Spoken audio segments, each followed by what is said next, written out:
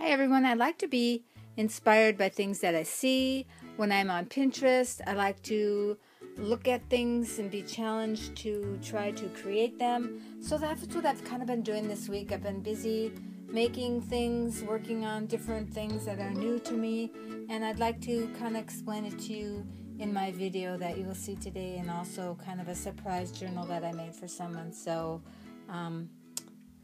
this is what I've been working on. A little journal that I made for someone, and it's Renee over at GTDesigns.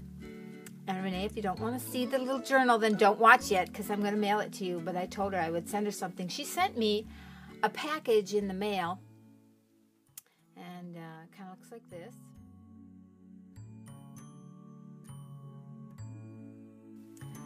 It just had a whole bunch of different things in it for making journals, and that's what she has in her, one of the things she has in her store. She designs journal packages for people that want to create journals.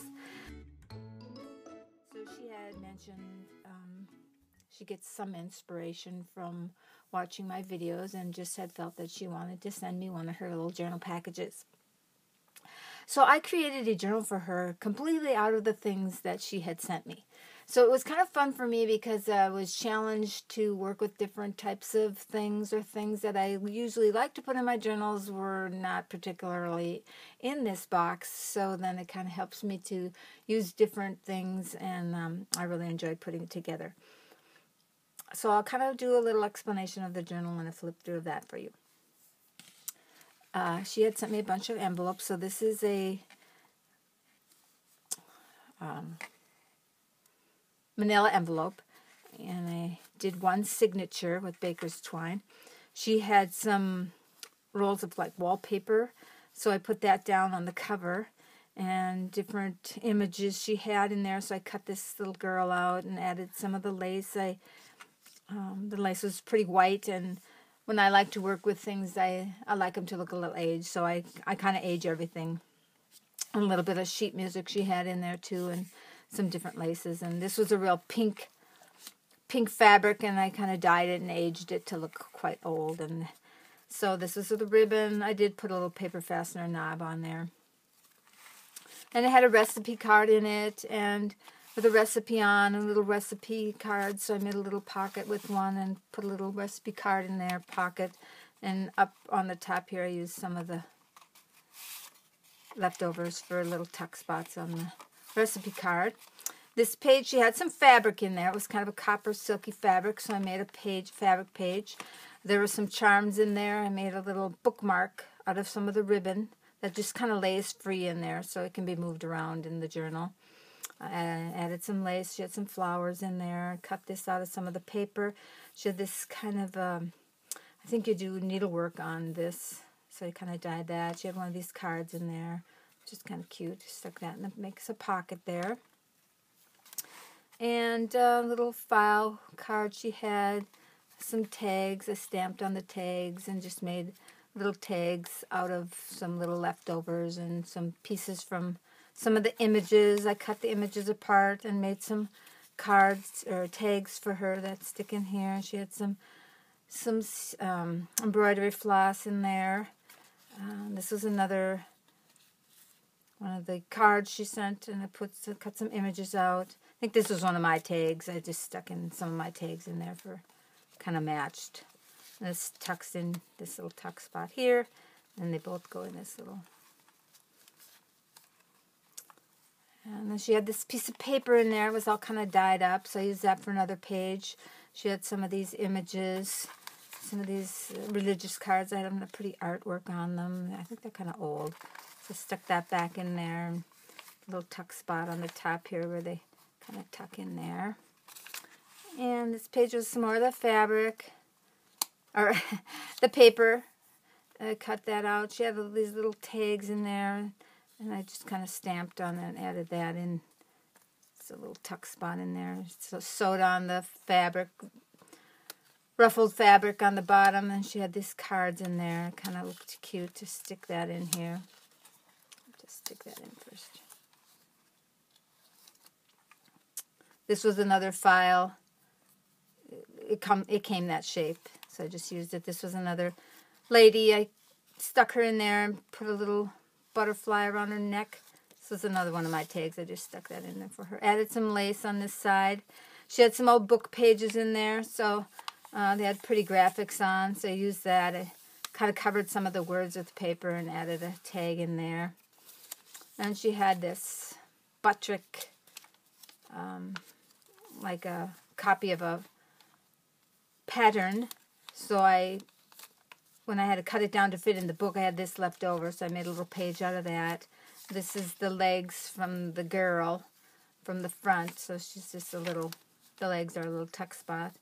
Another part of the image that was left over is a little pocket. Some of the ribbon I put on the bottom, or trim I should say. This is a card she had in there. I just stamped on it, made another pocket.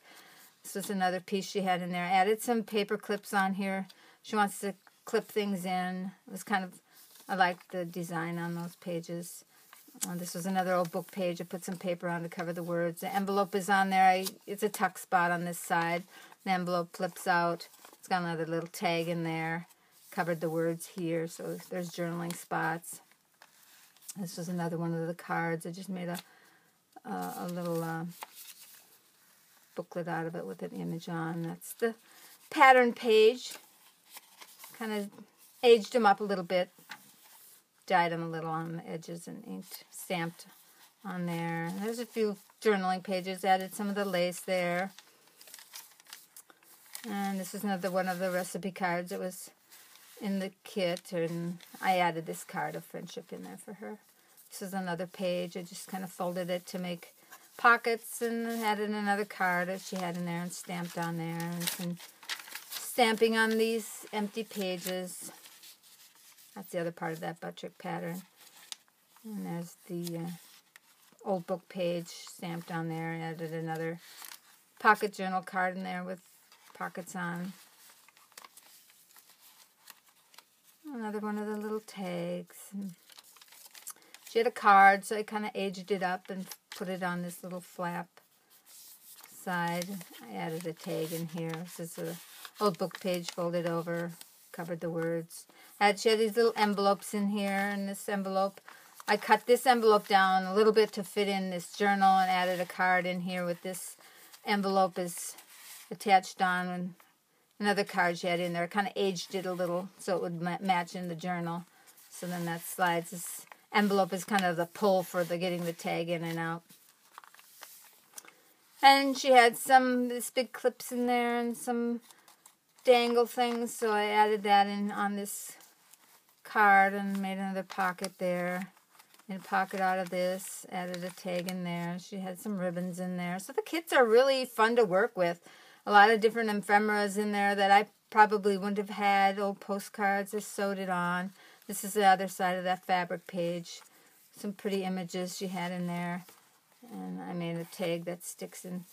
She was quite long, so I just cut her and then made a tag out of the other part of the image and added a couple of tags that were left over. Paper, I added this image in here and this for her. Added some of her music sheet paper on the back. She had some old postcards in there, so I stuck that in this pocket. And it's the back with the sheet music and another image. So the images are all really pretty and fun to work with. She has lots of different kinds of beads and things in there too. So it's, I think you really enjoy working with her kits. So I'll link it below. And that is the journal that I created for her. And if she wants it, she can use it. She can re-gift it to someone she thinks would like it. But I just wanted to, out of appreciation for her support and her kindness of sending me a random act of kindness. I never got a package like that before, so it was really, really quite nice and fun. So that's the journal I made for her. Also made a couple things for on my Etsy store. Been working with some textile collages. One of the groups that I joined had a textile swap, I think it was, but I didn't get in on it on time, so I'm just kind of created some. She had a kind of an example of one that kind of looks something like this, and then I added, I think there was a necklace. But there's I have about 4 of those made up. Have different. One says celebrate, one says inspire, one says create, one says imagine. So they'll all be over in the Etsy store. They're all a little bit different sizes. Then I created some other textile collages.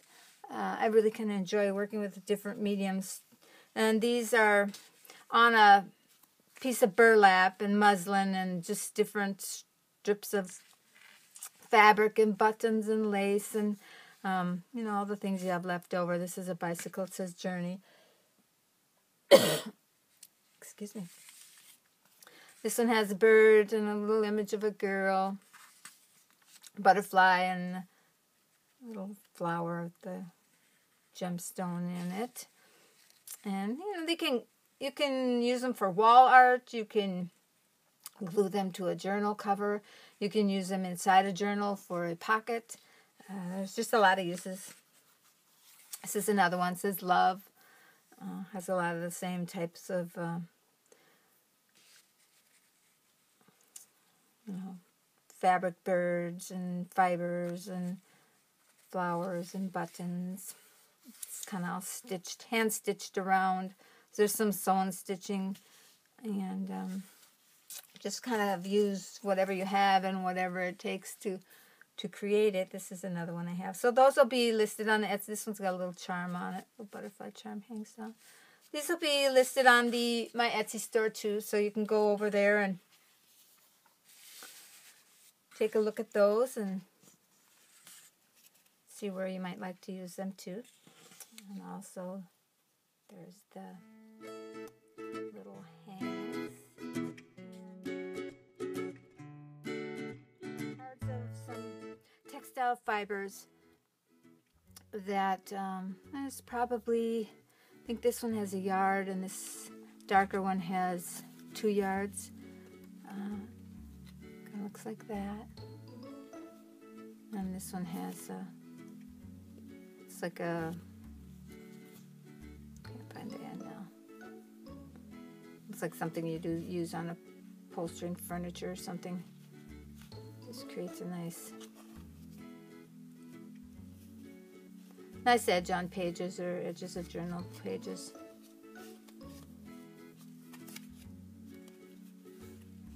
That's kind of what it looks like.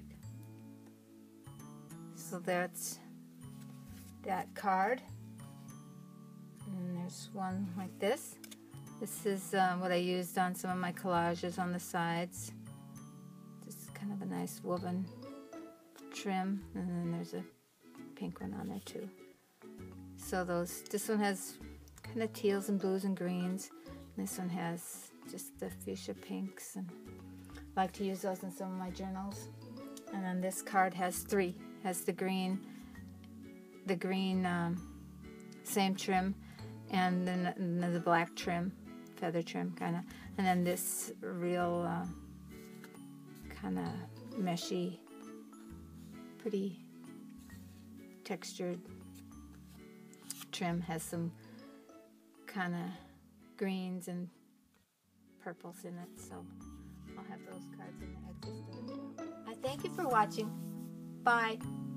And I want to say extra special thank you to Renee at GTDesigns. Her link is below.